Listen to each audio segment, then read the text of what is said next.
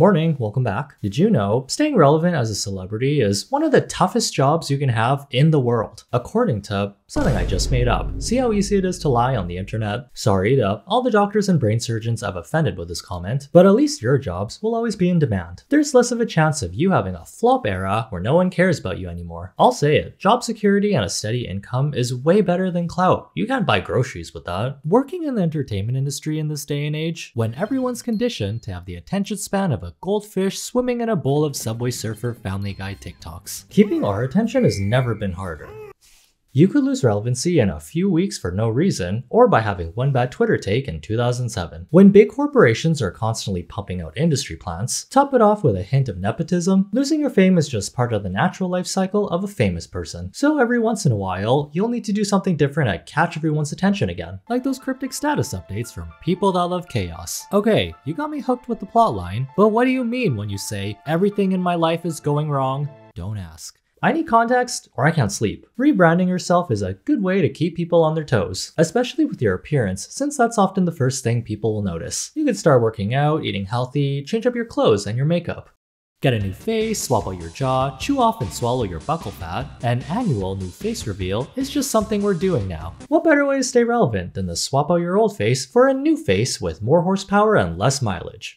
Or is that a car? It seems like there's been a rise with male celebrities accentuating their jawline and other masculine features. Actually, it's not just male celebrities doing this. Lea Michele did this too when she allegedly removed all the buccal fat in her cheeks to really show off her bone structure and, well, it's really just bones, thanks to this trend of buccal fat removal going viral on TikTok. Another face popped up recently that might have had the same treatment and maybe a little more. But first, let's go back to the early 2000s, when One Direction was the biggest boy group in the world, when they made their debut on X Factor. Well, technically they got put together like when a teacher picks random people for a group assignment, but the grip they had on the world was something else. Say one bad thing about them, and you'd have to deal with directioners and their nimble fingers that are really quick at typing insults. Just like how Liam Payne talked crap on Logan Paul's podcast.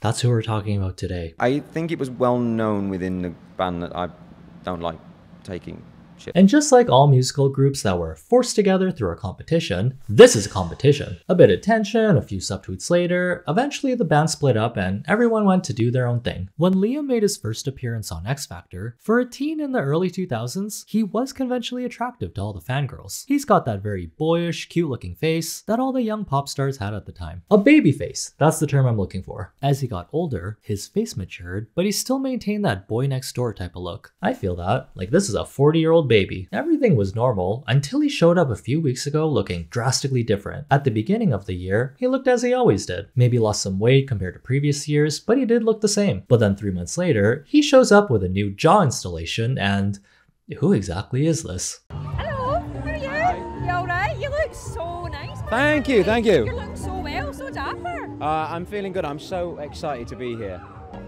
We had a call yesterday. I was trying to surprise him actually by coming in, but I didn't know how I was going to get in otherwise. How important is it for you to be here to support Oh, Louis? massively. I mean, I'll be honest with you, Louis, out of everyone, all the boys have been there for me, and I've suffered a bit of a dark time in my life at the moment, and to be honest with you, I wouldn't be here without the boys, so, you know, I'm so excited to see this. He's so passionate about what he does. It doesn't look terrible. If he's happy with this, then great. But it is very jarring to the public to have your whole face shape go from an oval to a pentagon in a quarter of a year. It's like when someone says, let me just slip into something a little bit more comfortable. But instead of sexy pajamas, they show up in a furry suit dancing to K-pop. Like, a heads up or a 2 weeks written notice would have been nice. Compared to a lot of mainstream male celebrities, Liam did have softer features. And if you've grown up in the past few decades, you might have a certain image of what the ideal face should look like for men, based on what's constantly shown in the media. While there are some outliers, softer features aren't always going to be the most appealing for men if they had a choice. He did try changing his image after leaving One Direction to something more mature. When the general public already has a certain image of you, breaking out from that is really hard. Just look at Miley Cyrus and what she had to do to separate her Disney image from her actual self. There's been some speculation Liam's been wanting to get into acting, which could be why he decided to switch up his image. image. His new look started a whole discourse on this new face type we've seen popping up here and there. Hey, new face type just dropped. Some have even called it the handsome Squidward face. More and more celebrities are doing cosmetic procedures to enhance their jawlines. This also happened with Zac Efron, who used to be well known for his youthful boyish looks when he'd play Troy Bolton in High School Musical, which is sort of redundant to say since he was literally a youth. Teens literally worship High School Musical back in the day. Every time you walk past a drama class, you'd hear a pitchy rendition of We're All in This Together. I've never seen the movies, and for some reason, I know all the songs. So imagine spending years playing this teenage heartthrob in a series of Disney movies, and getting roles that were pretty much the exact same character with a slightly different personality. This image of you is gonna be burned into people's heads whether you meant for it to be or not, until his face started maturing, as one does, and his jaw evolving into his final form. Zac mentioned that he also broke his jaw at one point, so he did have to get reconstructive surgery, which is why he looks the way he does. While content creators that are cosmetic surgeons speculate that he might have had a little bit more done. So make of that of what you will.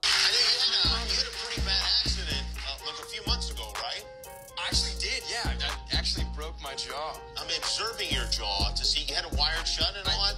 I did. I was like running through my house and I slipped and fell and hit my face. Okay, you had to recently dispel rumors that you had undergone plastic surgery. No, when my mom told me, I don't really read the internet, so I get plastic surgery, you wouldn't get that. Come on. Is it just me, or does the timeline seem kind of weird? After he got his jaw fixed, he still looks the way he typically does. Did he break his jaw again? Oh, I called BS, Zach. You had some chin implants, jaw angle implants, those cheeks got some fillers, you got Botox, you didn't have those big of dimples. Some people have speculated that Zac Efron has had fillers to his jawline or chin, but you know, fillers are liquid and there's no way you can get this kind of contour and volume with the liquid. You need something that's more like bone, so I'm certain he's had surgical implants placed. If you look at the left lip corner here, it's not moving as well, and that's something you expect with surgery. As he got older, he started to take on more mature roles, like Baywatch, which is about buff lifeguards, a Ted Bundy documentary, and Iron Claw, which is a new wrestling movie he's been working on. As handsome as he looks, he can't play a teenager forever. Although, we do have the typical Hollywood 30-year-old playing a high schooler like it's nothing. It wouldn't be that surprising if he did change his looks to get specific roles he wanted to play. People are gonna have a hard time believing a innocent, blue-eyed baby face is beating up people in a wrestling ring. There's actually a term in the film industry called the female gaze and the male gaze. It always sounds LGBT when I say it, but that's not what we're talking about here. Where a piece of media is made through the eyes of a specific gender and caters itself towards that demographic. So like superhero movies where the main character is male, will skew towards males being the bigger audience. This handsome Squidward face is guys making themselves more appealing to the male gaze. We got strong jawlines, prominent cheekbones with no buckle fat in sight unless you're a side character. It's basically like taking the slider when you're making a sim and putting it all the way to the right. In an everyday setting, you'll see a face that sits somewhere in the middle of feminine and masculine. In East Asia, the male beauty standard is a little different. There isn't a huge desire to have the most masculine Chad face you can achieve. The emphasis is more about balancing hard and soft features while still looking masculine and clean cut. They still want to see a well-defined jawline, but it has to be softer so it doesn't make your face any bigger. Instead of jaw implants, they'll opt for something called jaw shavings or filler to define the jawline without making it bigger and to make the face smaller, which doesn't always have the best results. Chinese are obsessed with having a V-shaped face. Some use bandages to wrap their face, some use plastic surgery to correct their jawbone, but some went overboard and things got strange. Wu Xuanyi's chin is sharper than a knife. When she put on glittery makeup, it reminded me of the silver horn from Journey to the West. Cai Xukun's pointed chin made him look much more handsome, but then his chin just got longer and longer. Sometimes men can be more relentless than women when it comes to conforming to beauty standards. So did you guys notice everyone's faces are going in the opposite direction? Asian celebs are getting longer while Hollywood celebs are getting wider. It's all because of these crazy beauty standards each culture created. What's next? Diagonal faces probably. Since cosmetic surgery is available to anyone that has money, the Ken doll has become an inspiration for a lot of guys that want to look masculine and feminine at the same time. These dolls were made to appeal to young girls. They look youthful, cute with smooth doll skin, all packaged into a chiseled angular jaw. And people are literally trying to replicate how this doll looks on themselves with plastic surgery. I'm Justin Jedlicka, I'm 32 years old, and I'm a living doll.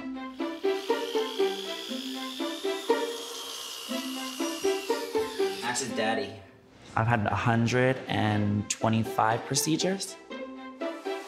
So the doll really exemplifies sort of the ideal male aesthetic. Is it ideal if you have to get over 100 surgeries to look like a doll, which isn't even humanly possible? Definitely not an ideal Friday night for me. I have my entire jawline reconstructed, 3 nose jobs. I have permanent fillers on my chin, in my cheeks to give more of a chiseled look, in my nasal fold and in my lips as well. Stem cells hair growth treatment. Silicone implants in my chest. I have had 4 liposuctions. I have the most perfect six-pack. I realized that I had a liking for some more exaggerated features and this ideal male physique, you know, a little bit more like a doll, like a hero, you know, this like tiny waist and this large upper body.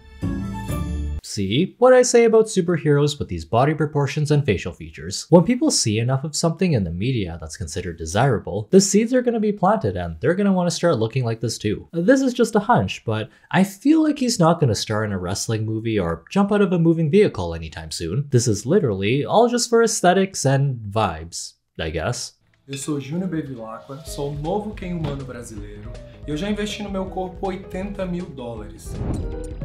Eu já perdi a conta de quantas cirurgias eu já fiz. Tudo em busca do visual perfeito. Mandíbula várias vezes.